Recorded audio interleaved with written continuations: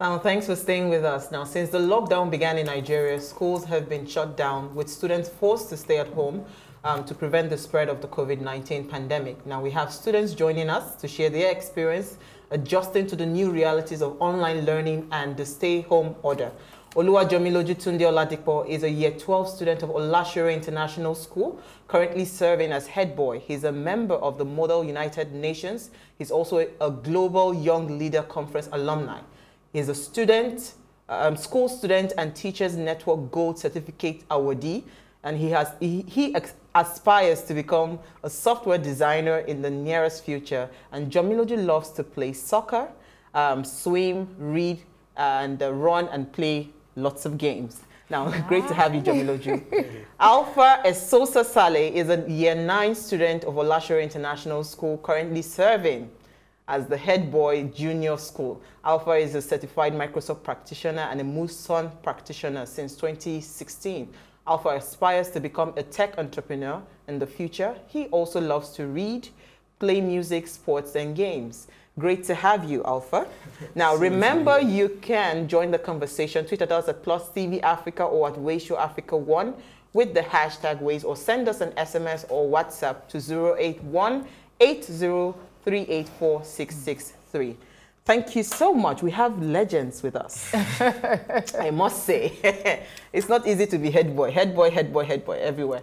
So how have you guys been coping since the lockdown? You know, because practically I understand that it was when you just came home. In fact, you were pulled out of school because of the lockdown. Yeah. And you know, what has been life like that since then? You mean socially, not education-wise? No, all of socially. Oh, it really depends, because I was not meant to come home for this holiday because of the upcoming work and everything. So coming home was more or less as a surprise. They just called us and said, "Look, you're coming home," and then we're like, well.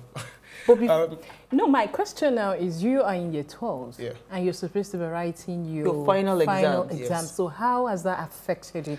Because right now we don't even know when this is coming to an end. Yes. So how has it affected you mentally?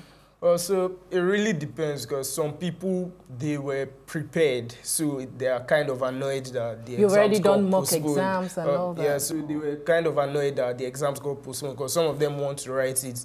Then for some other people who maybe they have not done so well over the years, they wanted to use this exam to like catch up on their grades.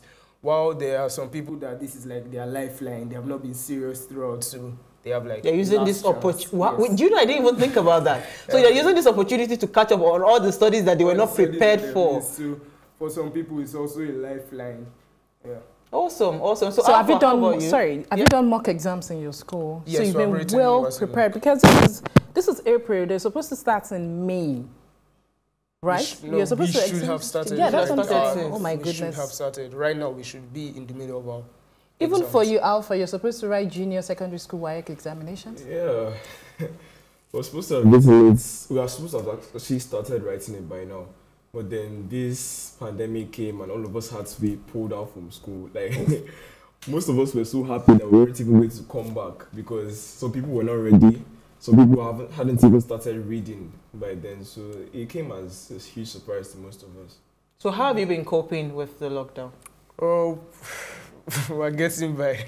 You're getting by. No, we don't want to hear get by. Tell us. So what have you been doing to keep yourself, you know? Yeah. Because I hear a lot of children complain, "Oh, this is tiring, this is, mommy, I'm bored, I'm bored." That's all you hear. I mean, boredom is really one thing that majority of people complain about, but I feel that you can only be as bored as you make yourself. So there are always things you could do around the house.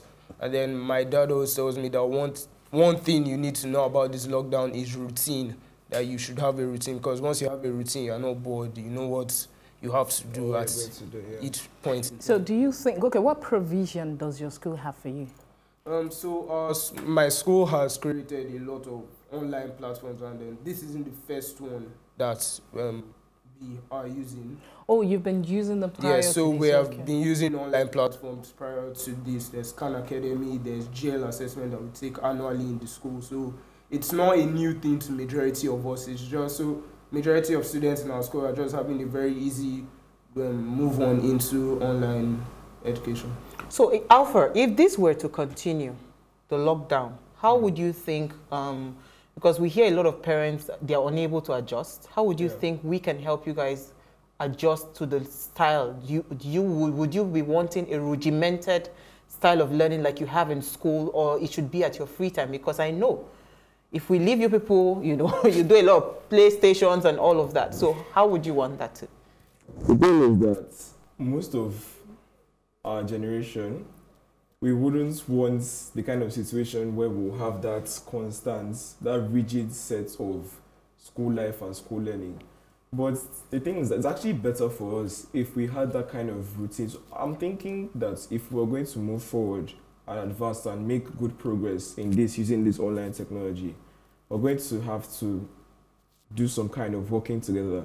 It has to be hand in hand. With the parents? Yes, with the parents. The child and the parents has to cooperate.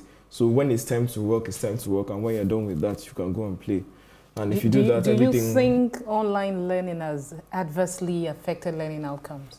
Do you think it's different from your traditional learning setting and this? Obviously, it has to be different because we're not sitting in the classroom. So it's impacted in a negative way? It has impacted, but I wouldn't say negative because some people are actually more used to using technology to do different things. Some people aren't those kind of people that listen in class and ask teacher questions and do different kinds of things that you do in normal school. But all of us have to learn to adapt at some point in time, as Yasmin said, yes. And so because of this, some people have different learning styles. What we need to do now is just to find a way to get to each one of them.